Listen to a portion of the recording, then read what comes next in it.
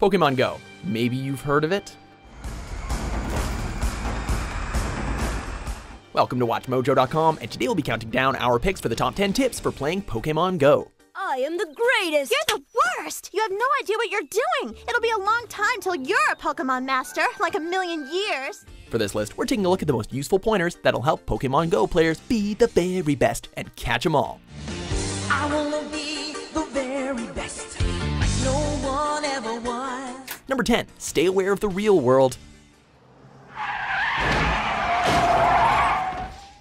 As quite possibly the most addictive gaming app of all time, it's easy to lose oneself in the world of Pokemon Go.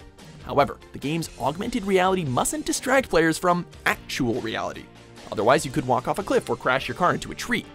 In fact, while we're at it, please don't play while driving at all. We don't care if Pikachu is in the middle of the highway. Causing a pileup isn't worth it. The driver of the RAV4 told investigators that he was looking down, playing the Pokemon Go game, when he struck the patrol car. Remember to be especially cautious of your surroundings when you're hunting at night. One minute you could be catching a Rattata, or, ignoring the 500th one that you've seen, and the next you could be getting robbed, fall into a pond, or nailed by a cyclist. Seriously, don't stop to catch a Pokemon while you're on a bike path. Holy shit, I didn't know that was water. Number 9, search for landmark Pokestops. So this is what I'm activating right now. As you can see, it gives me Pokeballs, 3 of them, and a potion. While Pokemon Go has caused some people to lose touch with reality, the game has also miraculously convinced people to go outside.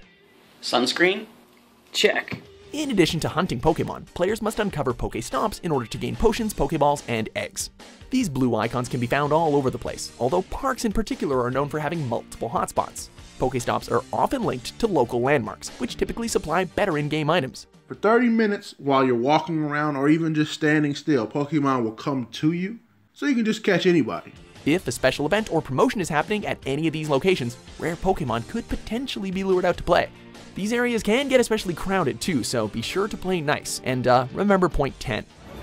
3, there we go, we got him. Is there like an orange team I didn't know about? Number 8, avoid unnecessary data usage. A lot of people are concerned about how much data this game uses. Despite being free to play, this game can cost you a bundle, and not only through in-app purchases. If your phone bill recently went through the roof, it's possibly because Pokemon Go is consuming a lot more than just your free time. So it's about 10 megabytes per hour. Okay, that's how much Pokemon Go uses up your data. If you don't have unlimited data and need to watch that limit, there are things you can do. For example, always switch back to your personal Wi-Fi network as soon as you get home, or stick to areas that provide free Wi-Fi, like restaurants. If you go to school and get Wi-Fi on campus, that's a great way to stay mobile and cover a large area without using your own data. Setting a mobile data limit certainly doesn't hurt either. Above all else though, try to play the game in moderation, people. Number 7, keep the app open to hatch eggs.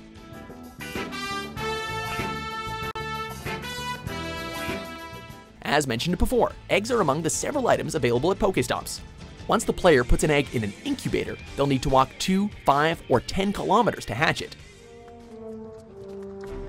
Don't say it! Don't you say it! Left. Come on! Keep in mind, however, that there is a speed limit. The game won't register your distance if you travel over 20 miles per hour. In other words, you can't just get in a car and drive around. To speed up the hatching process, it's best to keep the app open when you're walking anywhere. Even if you're getting up to go to the bathroom, every step makes a bit of a difference.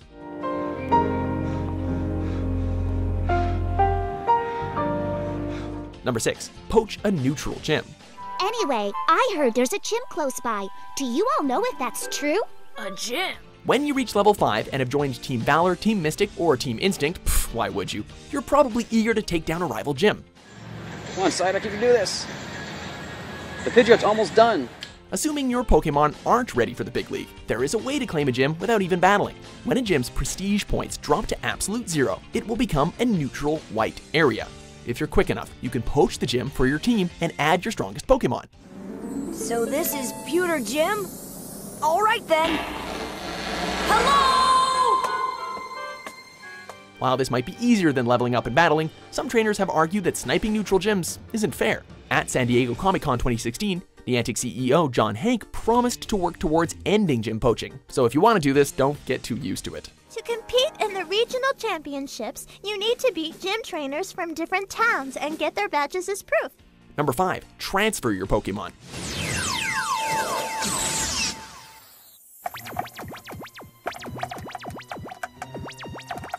If you already have one Pidgey, you'll still want to capture several more.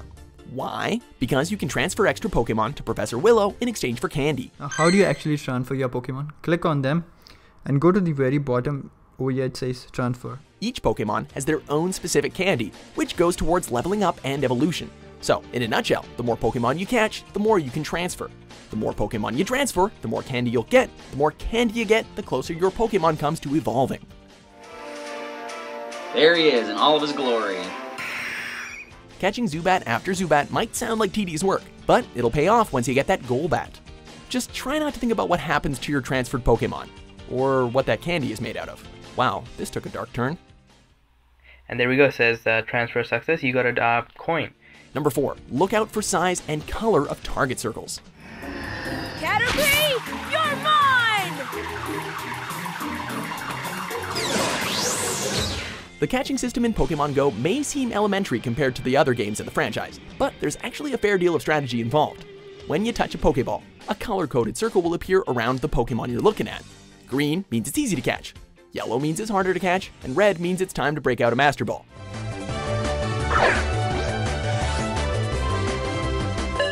To increase your odds of capturing a Pokemon, you'll want to wait for the circle to shrink down.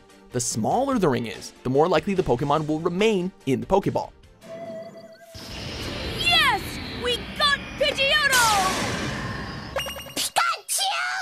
And trust us, nothing is more frustrating than wasting precious Pokeballs. Speaking of which... Come on, come on. No! Oh my gosh! Okay, it hit. We're good, we're good, we're good. I thought I'd missed. Number 3, throwing Pokeballs.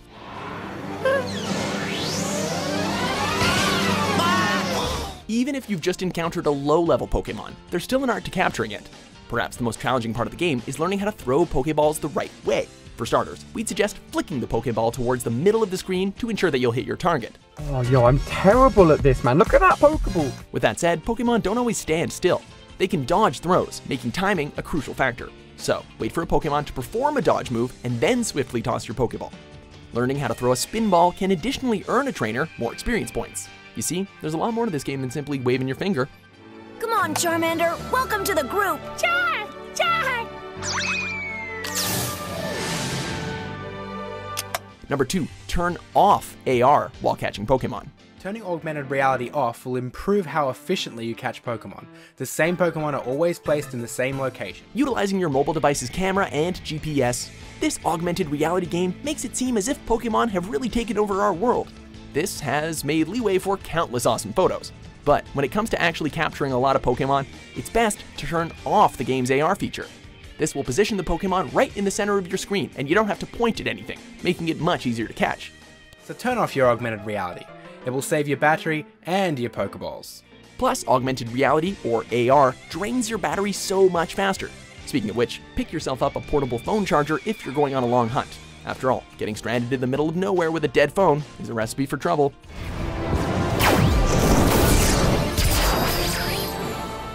Before we get to our top pick, here are a few honorable mentions.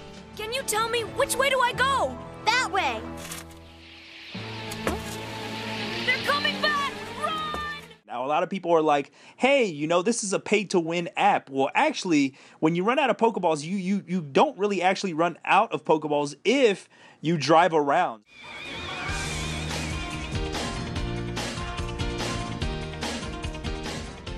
Number 1, you can get Pikachu as your starter Pokemon. But believe me, I'm ready for a Pokemon! If you grew up playing Pokemon Red and Blue, you're probably accustomed to starting with Bulbasaur, Charmander, or Squirtle. If you want to follow in the footsteps of Ash Ketchum, however, a la Pokemon Yellow, your heart is likely set on starting with good old Pikachu. In that case, as soon as you start the game for the first time, run away from the 3 starters that show up at the beginning of the game. Although these Pokemon will follow you for a while, a certain electric mouse is bound to eventually pop up.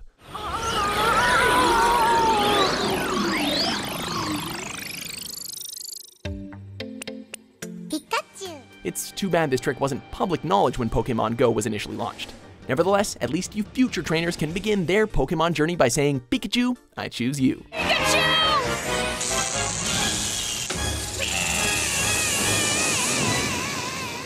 So, do you agree with our tips? What other tips would you give to would-be trainers? Catch them is my real test.